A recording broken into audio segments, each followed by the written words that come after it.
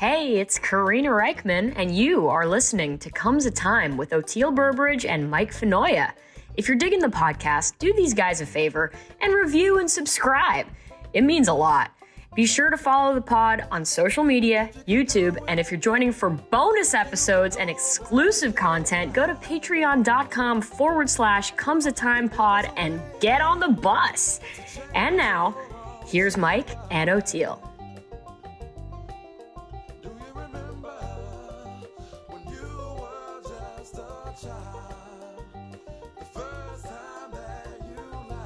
I'd like to just acknowledge one thing here real quick, guys, is Coach Pasinger taught me to not be a victim. Right. So for a long time, I wasn't vulnerable because to me, vulnerability and victimhood was the same thing. I've learned from Marie Oteil, who, I'll connect you with, that vulnerability is strength. Yes. But if you're too vulnerable, then you're a victim, right? So there's a balance. I've learned that balance. You guys have done an amazing job of vulnerability on this show. Thank you. Which allows other people to go, oh, I have that too. Or and there are times with you and your guests, I can't tell you many times, guys, like we might need to do another podcast of just the serendipity of your show in my life and hearing the right thing at the right time from one of you guys or the right guest that really led me to what I needed at that moment. And I'd almost, as an invite to the community of people out there that watch you guys, just say, if you watch this with some intention, there's some really magical stuff in here with these guests that are on, and as vulnerable and curious as you guys are, and looking at it from these two different, sort of filters or frames, whatever you want to call it. There's so much magic in this content.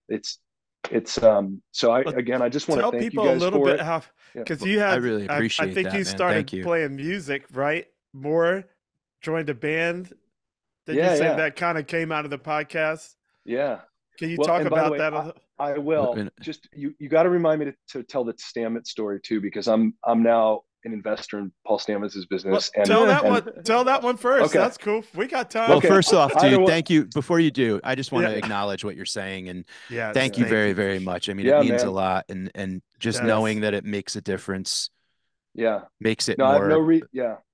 Absolutely. And I thank you guys for it. You probably anyways, I thank you guys for it. So the Stamets story. So I have one of my Navy SEAL friends. I called him and asked him if I could share his name on this, so he's given me permission to. But I have a friend, John Devine, who is one of the sweetest humans I've ever met. He, at 8 years old, said he was going to be a Navy SEAL. Wow. So, and his friend Dom Rosso, Mike, you'll get a kick out of this. Dom's the only guy that's SEAL Team 6 and has 2 Super Bowl rings. He coached the New England Patriots while he was a SEAL.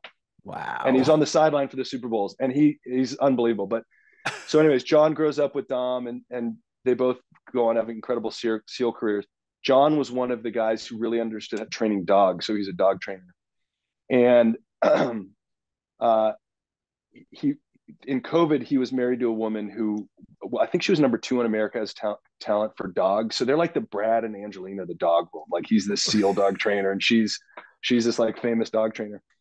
And they get a divorce during the pandemic. And she goes in her bus, her VW, travels the country and writes a blog post daily about what a bad guy he is, which is not true. I will tell you, John is one of the sweetest humans you've ever met in your life.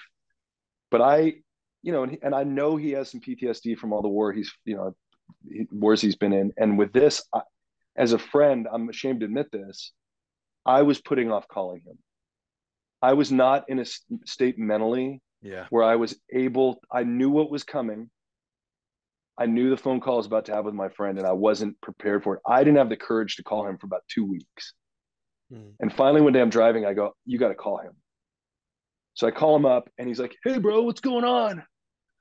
And we just have a good old pre-war, I actually didn't know John pre-war, but a lot of these guys pre-war are different than post-war, right? So just, and so 30 minutes in the call, I go, hey dude, I got to talk to you, man. I got to tell you, I was afraid of this call. What, you sound like you're in a great place. He's like, I am. He goes, there's this guy, Marcus Capone, who's a legendary SEAL. And Marcus saw my situation and he sent me to Mexico, and I did this thing called ibogaine. Oh yeah. And he goes, and listen, man, I saw 6 of my demons. I had a conversation with him, and I'm like, and he's like, and I'm good. And I really am good. And he goes, and it takes follow-up treatment, but I'm on the road. And he is, to this day, man, he is one of the sweetest guys. He would be amazing for the podcast too. He's an amazing human being.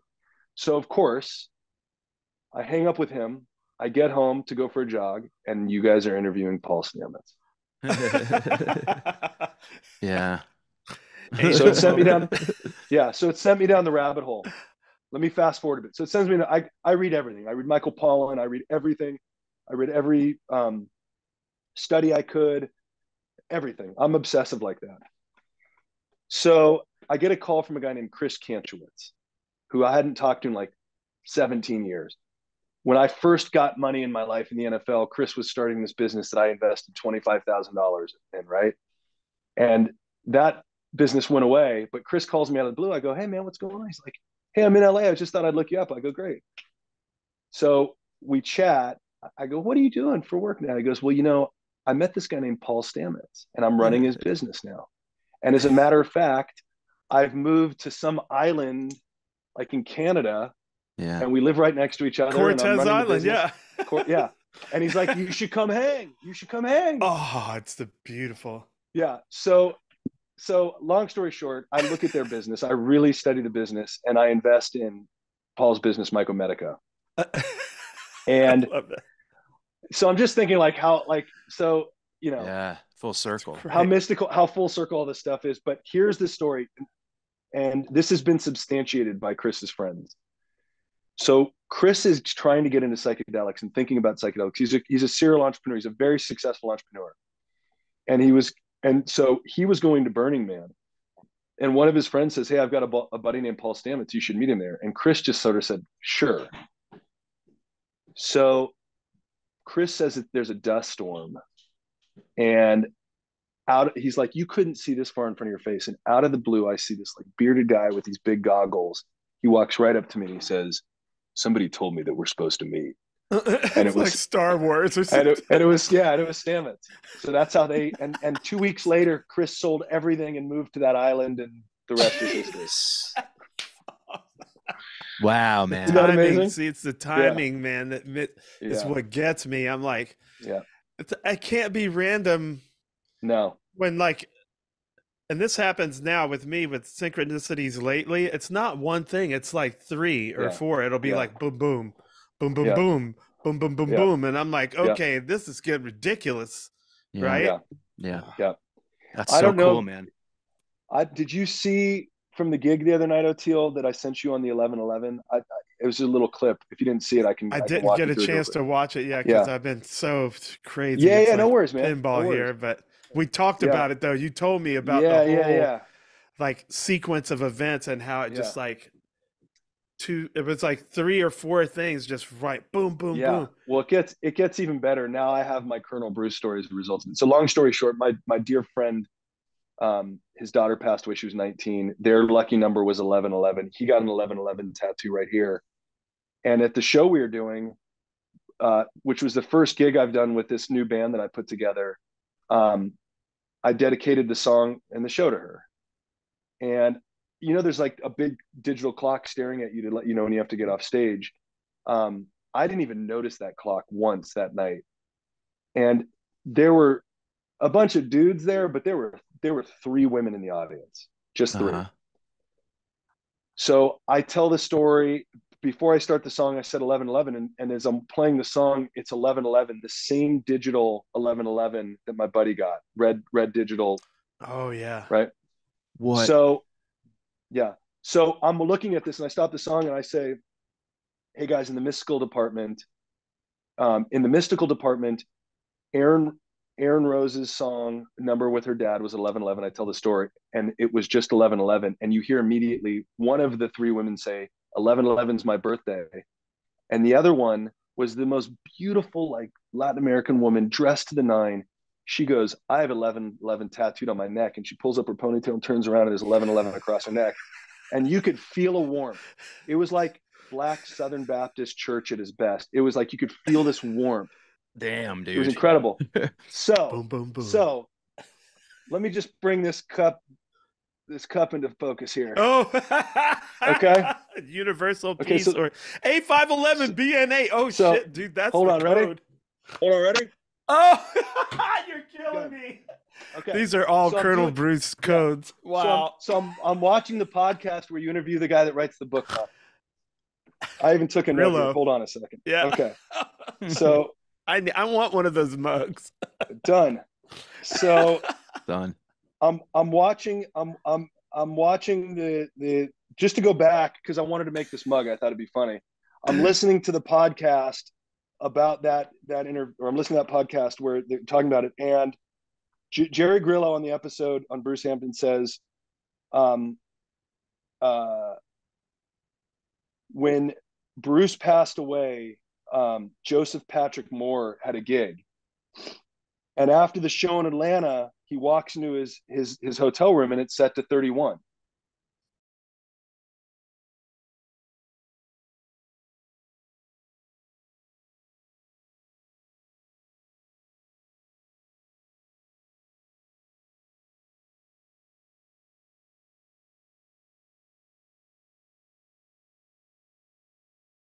Wink from outer space, like, oh yeah, he used to be one of my students, Joseph Patrick Moore.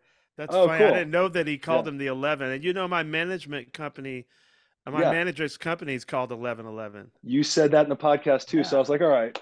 That's one of the reasons that he's my manager. Like, if it's many things, but it was one of those signs because I had told him, I was like, oh, you're into the numbers. I was like, mine's 1212. He was like, yeah, 1111. And I was like, 1111 and 1212. I think this is a thing. That'll work, yeah. And so many things, man. Yeah.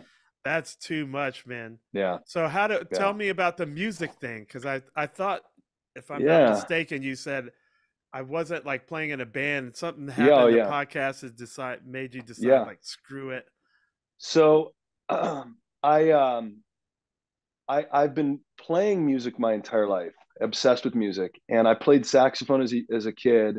That's the only thing I ever really took lessons in. I took a couple guitar lessons in the 7th grade, but I found Jimi Hendrix in the 7th grade, and it was over. It was just over.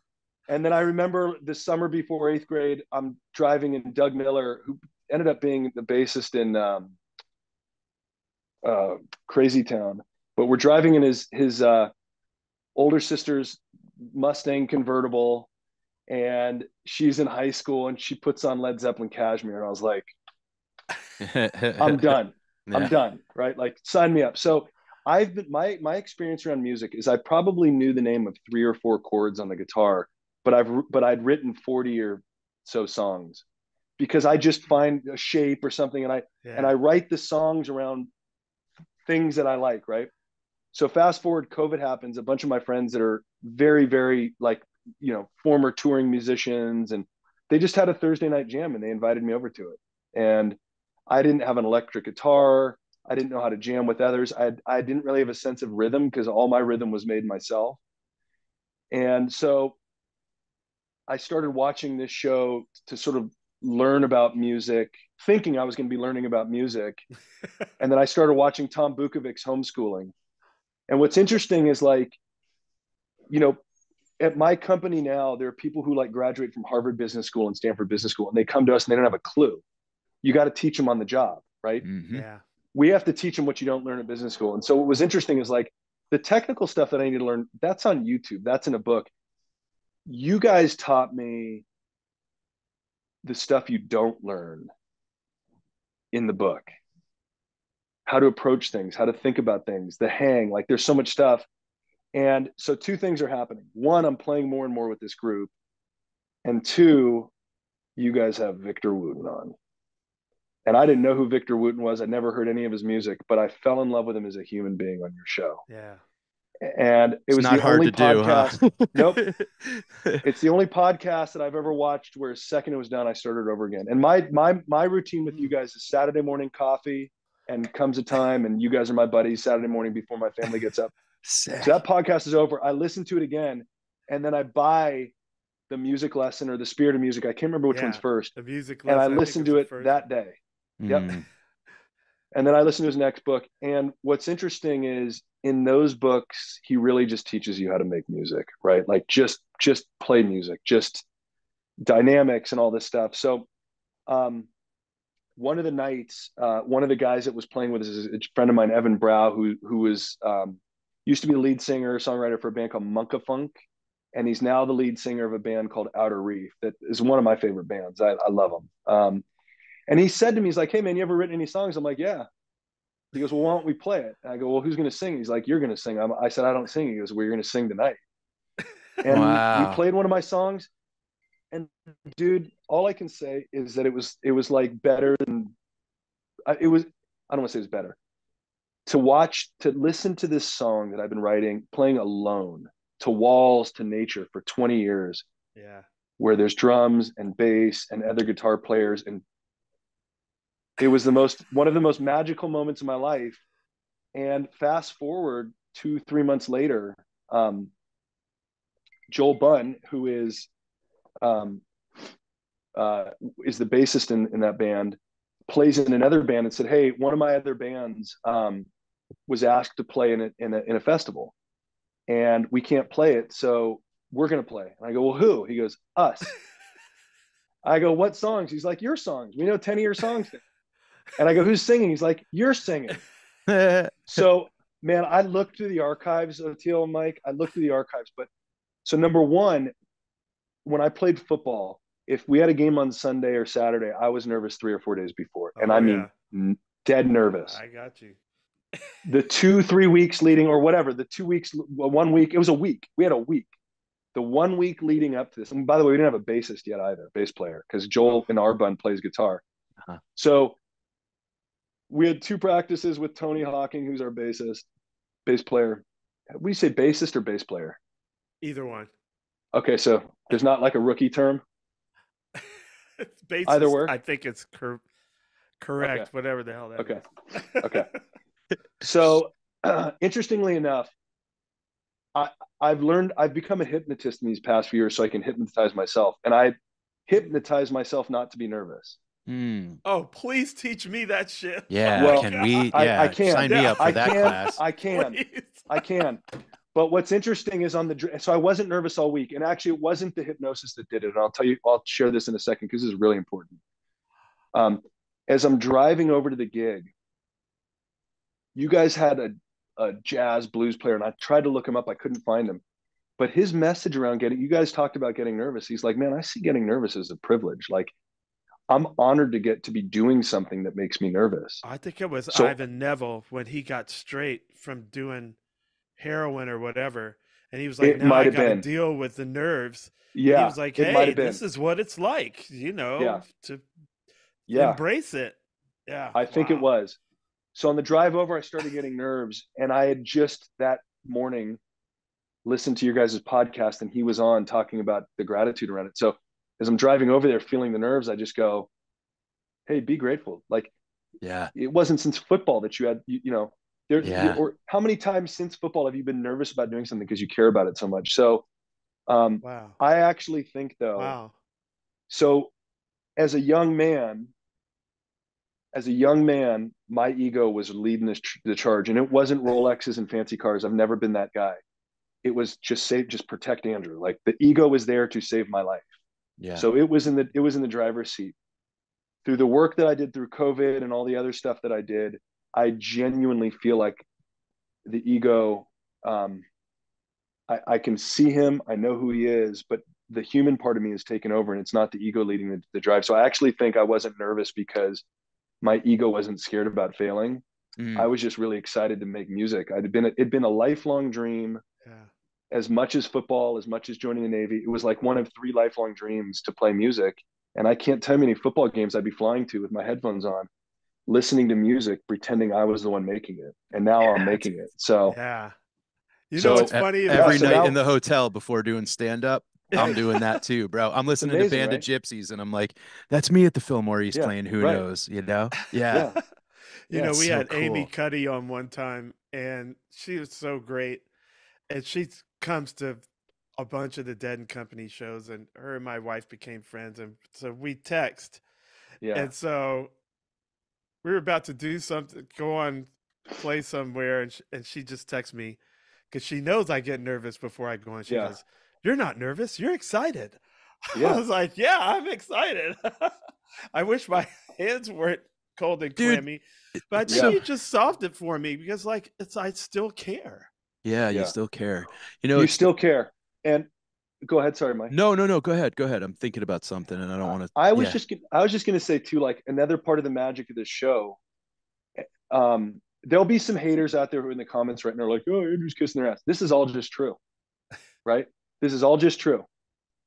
I have a million ways. My job is getting in touch with people. I have a million ways I could have reached out to you guys. I have a million ways I could have reached out to Victor. I was so moved by Victor that I sent him on his fan email a 3-sentence email that told him how I felt about his books and him as a human. And fast forward, we are now really good friends. Nice. And that's another result of this. It wasn't me searching him out. It was Danette, his manager, found that email and goes, "You get it. Yeah. Vic's going to be in LA in a couple of weeks. You're going to host him for 2 days." That's the kind of trust that she had in me in one email. And she said she gets thousands of emails every day. But my point in saying that is I've got to pick Victor Wooten's brain. And Victor Wooten said, there is Oteil, and then the next best bass player is, he just said, look, he's the best. He's got more capabilities than anybody else. Wow. And, and I said to him, but he doesn't show off. He's like, yeah, he's not a show off. Right. So there's a lot of ways. I disguise it well. I mean, I've seen you solo and stuff, but it doesn't feel to me like you're trying to, you're trying to listen. I'm not showing off when I'm soloing. That's when I'm terrified, because that's the part where, and that's just the old Colonel Bruce thing where you have to push yourself off the cliff. Because I hate my voice, for one thing. But other times that I'm playing, I am showing off when I'm like, But I hear what you're saying. You're not a show off. You're not a show off. When it's time for you to do your job and deliver solo, you're not a show off. There's some people that are show offs, and you're not a show off, right? Yeah, I'm not, because I don't know what I'm gonna do. So that's why I can't show off, because it might totally fail, because I have zero idea. Wow. I've often opened my mouth and put my hand to the fretboard, and it just went left, and I'll sit there and I'm like looking at it. I'm watching it, just like people in the audience, but it can become a reflex. That's the Colonel Bruce training, which I want to say to people. Interesting.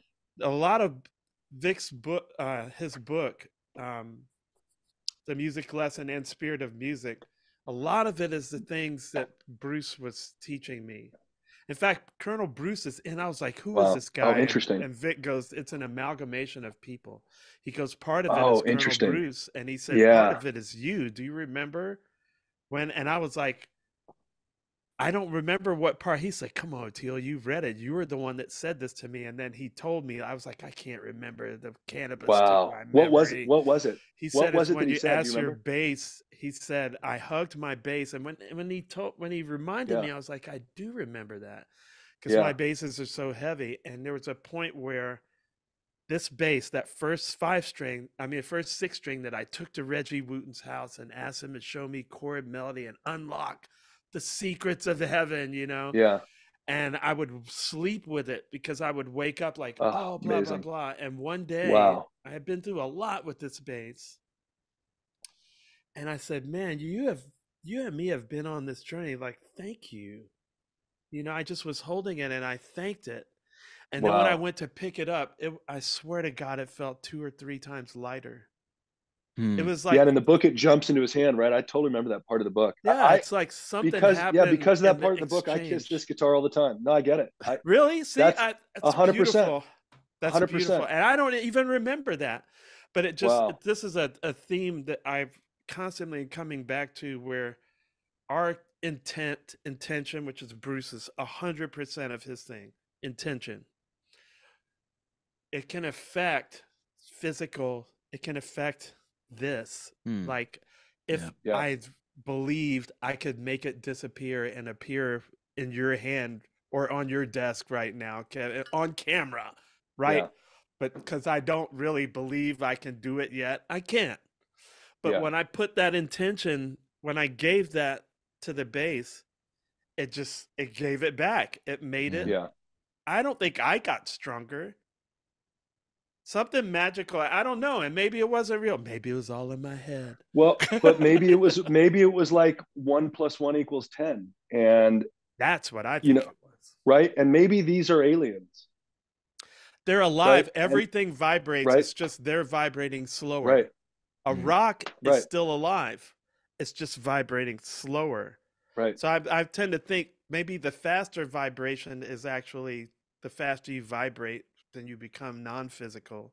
Yeah. Now, are we just light and pure intention and consciousness, not slowed down into the? I don't know, but all I know is it was something, and he spells it out so good in that book. It's so beautiful. Many different things that Bruce taught me. And there's another book that I want to turn people onto, and it's by Kenny Werner called Effortless Mastery. My drummer, Chris Fryer, who plays with Zach Brown Band, when we were in the Peacemakers together, he brought this book on the road, and he was like, dude, this is like so profound. And he got to the point where he was just like reading it to us in the bus.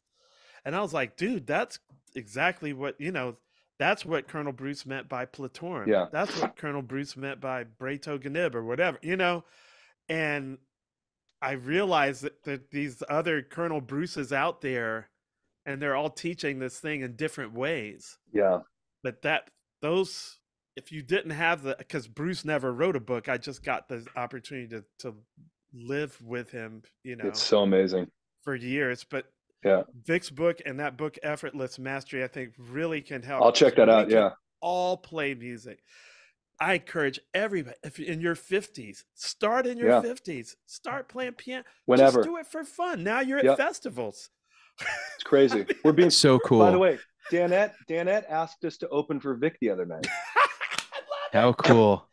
But what better testament to the music lesson and to the spirit of music than that?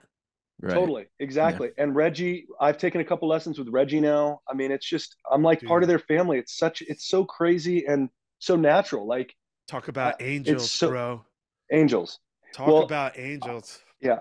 I want to go back to I think there's a nugget that I can deliver potentially to the audience, but I will say that my experience around meeting Vic is one of the most mystical experiences. I have it journaled. I'm actually happy to publish it. And when I met him, it went from an email to you're picking him up at the airport and he's going to spend 2 days with you. There was no calls with Vic. There was no nothing. There was just a trust there. Yeah. I can't explain to you how many mystical things happen. So when I've already told you about 1 or 2 of them, but he gets in the car at the airport and I'm driving with him and he's got his basses with him. We're just kind of catching up and chatting, and he's, how low key he is. I said, hey man, I don't want to spook you out, but all this stuff happened between the email and right now. He's like, yeah, I know. He goes, in my family, that's the way things work. Yeah. And I know what happened. And you either believe that it happened or it didn't. And that was all he needed to say. And then we had 2 beautiful days together. I brought him to friends. We had like podcasts without podcasts. I had to meet different friends. We had some beautiful meals. I'm part of a community here called Oak Park and Treehouse that's all about health and wellness. And there's a men's group in there where he came and we sauna and like did the ice buckets. I mean, he's training with like world-class athletes. And just right in meditation and breath work and extremists. Yeah. Awesome. Yeah. And I'll say this, I'm really glad. So the first time I ever heard Vic's music or saw him play was at that week when he played. And it was at this amazing small venue. And I just, after the show, he goes, what'd you think? I go, I'm just glad I met you before I heard your music, because this might've gotten in the way of our friendship. I was so mesmerized. Yeah. Right. Jimi Hendrix is my guy, right? Like he's my number one, he's my favorite. And I remember not thinking this, but all of a sudden going like, this is how some people felt when they saw Jimi Hendrix live, because he was doing things with his bass. And then Marcus Miller got up there with him. Yeah. Impossible. See the impossible. Yeah. Impossible. So that's all I look for, and this is why this is Colonel Bruce 101. It's Sun Ra 101. It's every deep cat in every area of life 101 is the impossible, right? It could be Martin Luther King. Yeah. You know what it could be Harriet Tubman. Yeah. It could be whatever. Yep. That's what my eye is open for. That's what I'm looking for.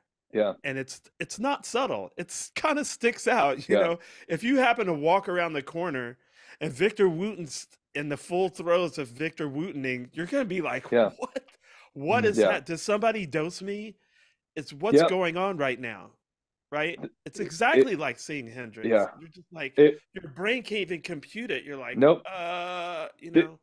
Yeah. There was a point where he just totally untuned his bass, kept one. And then it was almost, and Marie, who we meet, was with me, who's a shaman from Africa, and she plays a djembe, and a bunch of my music friends were with me. There was a moment where it was almost like there was a cyclone at our table when he was doing his thing. And all of us just kind of looked at each other like, did that happen? Did that? And Marie was so affected by it. She just went into this prayer and held the prayer the entire thing. And I mean, it was what he was talking about in the music lesson, right? I mean, he did. And I don't know if it's a magic trick. I don't know what it is, but it was real, you know? It is. And I realized this morning. We have this whole like scientific materialism. That's the thing that's really recent. And what they've done is redefined what magic is. But think about in the old days, what was a wizard? What was he doing? He was sitting in there working with formulas. Right. Yeah. There's a certain order. There's an ingredient list. This has to go in this, and it has to be at this. These are formulas. Yeah. They were the scientists. You know what I mean? They're doing, and so magic is a science. Right? So that's why, because, you know, I am using things that I cannot prove exist to tap into what I use to do my magic. But I know if I do this, I can get through the portal, and these things are way more likely to happen, and it'll freak me and who I'm doing it with out as much as everybody in the audience. That's the Grateful Dead. Yeah. Right? So if you know the formula and you execute the formula, how often does it produce magic? With the right people, every freaking time. Like me and Kofi, my brother Kofi, God rest his soul, we would not play together for years. Or maybe I hadn't played with him in a year. Mm-hmm. And we get together and boom, we're like this. And where we would really know, like the thing that would make me and Kofi laugh, because we're kind of used to it, like being brothers, you know it's going to happen. Yeah. But we would go off the rails at the same time.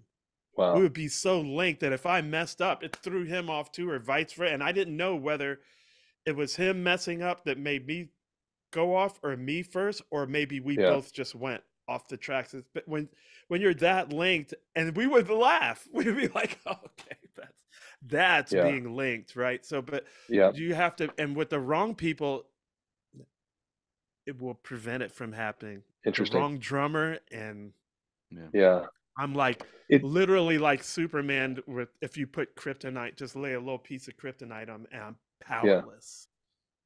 So there's amazing, like isn't it? protocols. Remember the Stefan A. Schwartz podcast where he talked about religions being a series of protocols, and if you get everybody together with the same intention, there's a music, there's meditation / prayer, you put all these things together.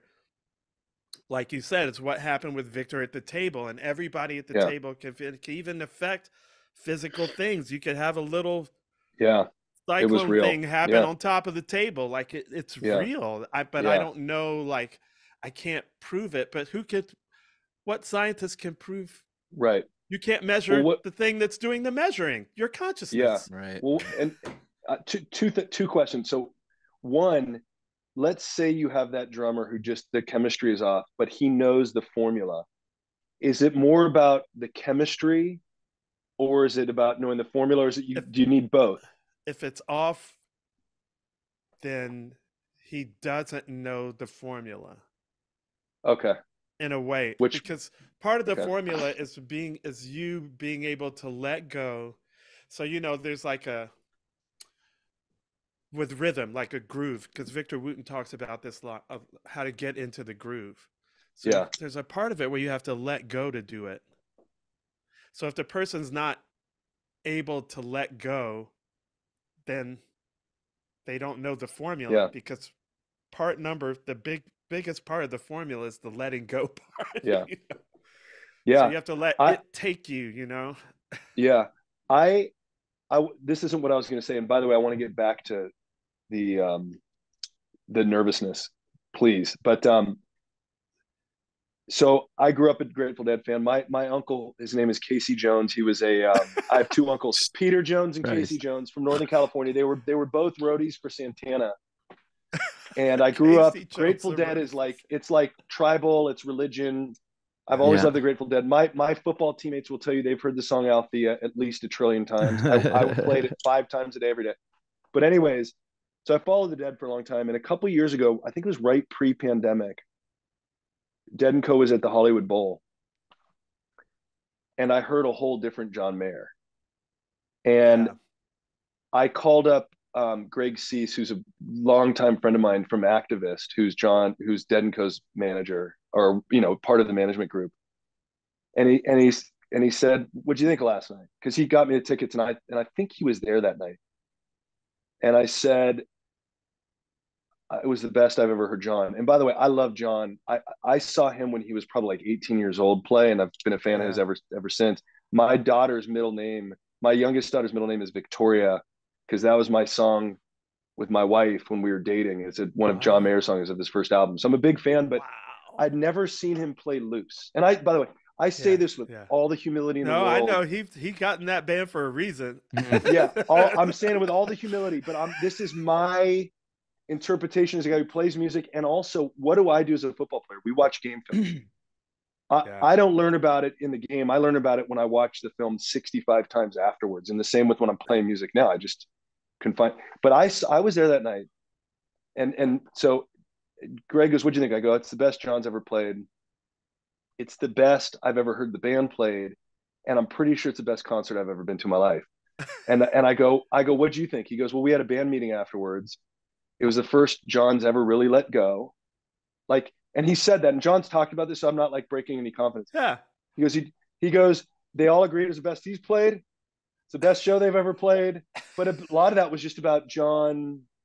If you're free to talk about it, I mean, I was there and witnessed that. I love him. He's an amazing guitar player. It was the first time I ever saw him just let the music come through him. It felt like he was channeling Jerry for the first time, as opposed to just hitting every note perfectly.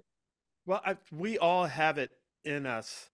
So when I say, like, if the drummer can't do it yet, then he can't do it. I should say he can't do it yet, because I was in the same spot when I met Colonel Bruce. And so that's what teachers are for. A good mentor, or even a situation can mentor you, like John being in Dead & Company. He had never done hallucinogenics before, and I didn't talk about it when he first did it, because it was a big deal to his people that we not talk about it, right? But I remember saying to him, like, you are in Jerry Garcia's spot. The universe, I don't know, might want you to just at least microdose. Like, I didn't like to play on it, but I did it on purpose, because I was like, because you're in this spot. Like, it's like required reading, Yeah. Mm-hmm. You don't have to do it every night. You don't have to do it all the time. You could do it once and never do it again. But something's telling me go through the door crazy, once. Yeah. So he got to a point where, and this is where I say the situation ended up being his mentor, because he was always in control of everything. And now you're partners with Bob Weir, Bill Kreutzmann, and Mickey Hart. Welcome a lot of control there. Crazy. So you have to let go. Yeah. Right. And then that's off stage, in the partnership, but on stage. And so it's a process. And you know, he's a great improviser. So it's not like it's foreign to him. But now you're in like where we may not have any key tuning, tempo, rhythm. We might just be in outer space, you know. So and a lot of that is like where Colonel Bruce would teach us like how to reframe how we're looking at it, which reframes your intention. Now, if your intention is to throw yourself off the cliff and you're like, now you're willing. Yeah.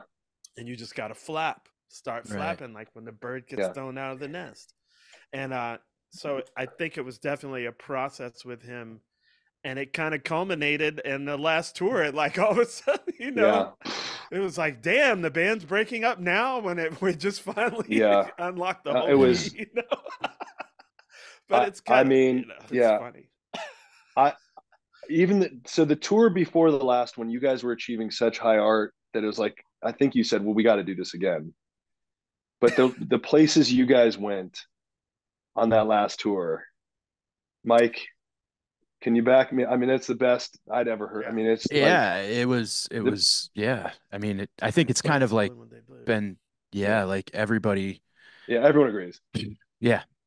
It was that's bananas. Why I say it's like you can't prove it. We can't prove or scientifically measure it, but everybody knows, including John. Everybody was like, "Wow, so we're never gonna do this again." Right. Like that's. And then the sphere opens. Probably now not you are. The right move. Now you are.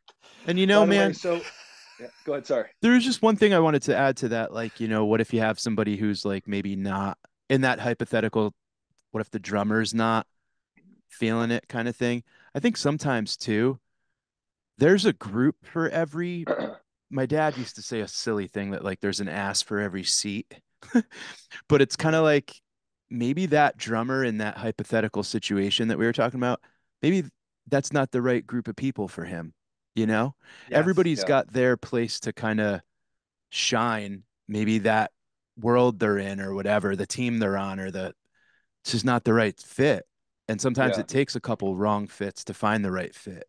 And that's something I think that's pretty important too, because, you know. Yeah, totally, man. Totally. Great point. Sometimes it just takes some life to pass. Like I find myself hearing people, especially when they're younger, and I can't hold it against them, you know, but I'm like, people try so hard really to fit in. And they're really, you could tell they've put a lot of time into their instrument, and they will hold my interest after their mom dies. It came to me recently. I was like, you know what? I want blood. I need blood, because once Colonel Bruce showed me, once you hear a Howlin' Wolf in his prime, when you hear John Lee Hooker, when you hear Mavis Staples, when you hear Mahalia Jackson, when you hear people that went through some shit, man. Totally. Like, you don't play the same. Yeah. Right. No. After you've been through that stuff. It's same with comedy, same with anything. Totally. After you've experienced some stuff. I'm not taking anything from their talent. But now I need blood. I'm like, well, it's not bleeding yet. Yeah. Well, to that point, so I said earlier, like, I learned so much from you guys. This is the stuff they don't teach you in the music books. Now, Vic tries to. Yeah. But one of the things that I learned from you is, so I have a week to play in this first gig. And by the way, when I talk about the music, again, with all the humility in the world, but this was my experience around preparing myself to be able to play live in front of people as someone who'd been singing for 3 months, right? So I'm lead singer. But what's interesting is what I picked up from you guys, from Vic, from Tom Bukovac, is it's a conveyance of emotion. Yeah. And every song that I'm playing, I wrote, and they are about my life, and my life is on display for you, right? So I'm not nearly as good technically as some people are, but when I'm making this music, I'm being honest and trying to convey the love, the pain, whatever it is, right? And that's one of those things where, you know, it's probably the most important lesson I learned in music, because if you're not doing that and you don't have a story that you can connect to, then you might just be a technically proficient artist that isn't connecting with anybody. But that's what one of the things That's what Got it it. was when Colonel Bruce, when I met the Colonel. He's like, nobody gives a shit, including me. Yeah. I don't want to hear you play what you practice, man. Right. Right. And meanwhile, you'd had enough life there too to yeah, right, he's to like, didn't your access some dog pain die? and to Didn't you got, and I had got my heart broken. I had all kinds of stuff that I wasn't accessing, that I was trying to practice out of my playing, actually. Yeah. Right, without realizing it. Yeah, amazing. You know, I was like shining up all the scars and bleeding. Like, oh, clean up that blood and, you know, put some makeup over that scar. He's like, no, that's where the whole thing is. So then you get to a point where you're like really good at your instrument. And all these guys that literally, by your standards, can't play, that are making millions of dollars. And so then Colonel Bruce challenged me. He goes, well, why are they connecting with people and you're not? And that's when I realized it ain't about that. Yeah, you can't stand to listen to Mick Jagger or Bob Dylan sing. Why are they connecting with everybody? It's exactly what Vic said. Yep. 100%. Right? 100%. And now I was like, okay, so how do I connect with people? He's like, you got to connect with yourself. You're cleaning up everything. You need to embrace that our second album is called The Mirrors of Embarrassment. He's like, we need all that. All of that. All your little, we're going to put high def, spotlight, electron microscope, right? And so I was like, man, I don't know if I could do that. But see, you're like, these songs, like look at Lemmy from Motorhead. Now, you have Lemmy, you have Jaco Pastorius. I'm like, that guy can't play. I have no time. Now I get Lemmy. Yeah. Lemmy told his story and it hit with so many people. Sure. Yeah. And you could go sit at a bar in LA and talk to Lemmy till the cows come home. Yeah. Right. He's it's very amazing. Approachable. Like he's just like this. That's right? Cool. And I have a lot of, now I can appreciate him and all these other musicians. Grateful Dead. I didn't get it. Yeah. Now I'm like, oh, duh. Yeah. Duh. It was right there the whole time. So I fully support your songs. Yeah. That's blood. I think about the songs that I wrote. Man. That's blood. Man. Yeah. It's blood. It really is.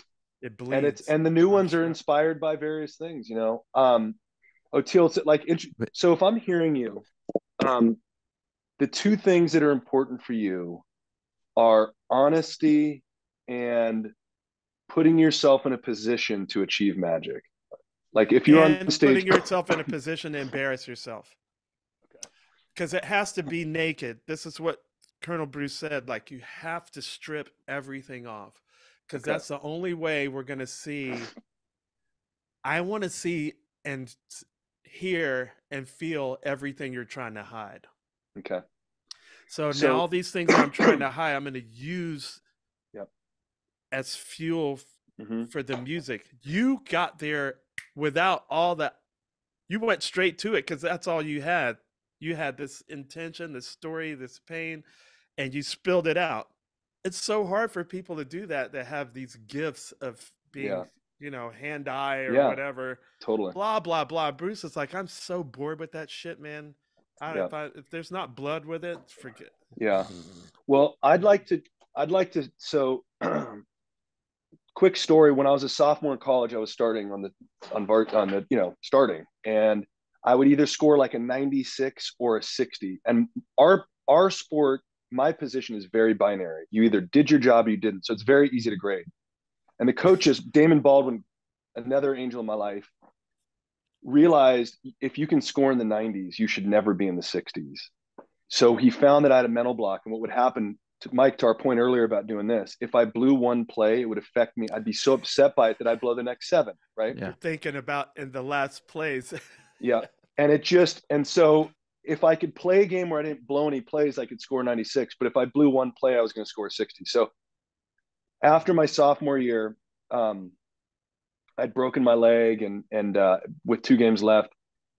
So he, you know, I healing my foot up, healing my leg up, excuse me, and started meditating. And I meditated every morning and every night without missing a session. And what I would do is I would visualize everything going up. So I get myself in a meditative state. I'm happy to do this with you guys together separately, but visualize myself. I'd get into a meditative state, get to my little island, and then I would play a game. I'd play my first quarter, and I would visualize messing up. And my mantra when I messed up was play is over, forget it, focus. And I'd clap, focus. And it would give me strength. So when I'd blow my first play, I'd be like, yes, I blew it. Play's over, forget it, focus. That's done. So I never scored. Yeah. And so here's what I'd say for you, man. And so when I went into that first gig and every gig now, my mantra now is I'm going to have fun and I'm going to crush it. That's I'm going to have fun and I'm going to crush it. But with you, maybe every time like you're thinking about a gig or every time you get nervous, you reframe it. So this is the hypnosis. And all hypnosis is having like a mantra and consistently doing it. And then it becomes real, right? Yes. So if you get a little nervous, you take a second and breathe. I'm going to be naked, right? I'm going to put myself into make magic, and I'm going to be honest with my bandmates and those that are watching us. And that becomes the frame. And if in the beginning, you might do it 50 times a day, but if that becomes a frame, soon the nervousness will go down, and then that's the intention will go up, right? And and I say this as somebody who studied this. Go ahead, sorry. No, I was just saying the intention is bigger than a fleeting moment of failure. Bingo. Yeah. Bingo. Bruce would always love bad nights. He would celebrate it. We'd have just an off night. Be like, no matter how hard you try, not just me. It would be the whole band. We just had a bad night, and he would just celebrate. And I was like, why are you so happy? Because he goes, because now it's over with. What are the odds of us having multiple bad nights in a row? And I thought, you're right. It's so now if we could do that micro, right? Yeah. Oh, you blew a plate. It's over. It's over. Yep. Yep. And it's amazing, man. Like manifestation is like a big theme in my life. And I've got some stories this right now, I could have called Greg and said, hey, I don't go on podcasts. Yeah. Right. I didn't try to meet Victor. But I knew I was going to be on this podcast. I said, when the time's right, I'll get a call, and lo and behold, like Danette called me and said, you should meet Oteil and go on his podcast. I'm like, yeah, I should. Right. So, but if you're intentional about that, Oteil, and like when you meditate at night, visualize that, as somebody who's trained in this for 20 years, like, it's almost like karma. Like if you're nice to everybody, chances are people are gonna be nice back to you, right? If you're mean to everybody, you're probably gonna get in a couple of fistfights. Yeah. If you're intentional that much around it, I will guarantee you that your nervousness will go down because you're replacing it with those intentions. Just make them short enough to where you can do them in a blink of an eye. Play's over, forget it, focus. Well, I'm usually good in the moment. Like once we start playing, sure. It's like the 2 hours before we play. Yeah, that's how it works. My stomach is just but once we get going, it's like once the magic starts flowing, then we're all surfing together. But I think what you said earlier about I get nervous because I care, I honestly think that one thought seed might have just cured it for me. Oh, cool. Because now I've reframed what it is. It's like what Amy Cuddy said. She goes, you're not nervous, you're excited. Yeah. And I was like, well, now I go, you're not nervous, you still care a lot, just as much as when you first started. Right. But cool you can care. It's amazing. It's a gift. It's such a gift. You know how many people are like burnt out? Do you know how hard like it is for some people to get to work? I mean, you care, but caring doesn't mean you have to be nervous. Caring means you're naked, right? And if you're naked, you're gonna mess up. So celebrate them. You know what I mean? Yeah. It's just a reframe. Of course you're nervous. You're about to go play in front of 50,000 people. Yeah. Duh, you're like, you know? Or even if it's 50, like when I could see the whites of everybody, then I'm even more like, but it's like, I love that. Just being able to reframe it, and not to say that I'm not going to try the meditation also, because it's agonizing. It's just like but I'm at reframe it. It's not agonizing. I just care that much.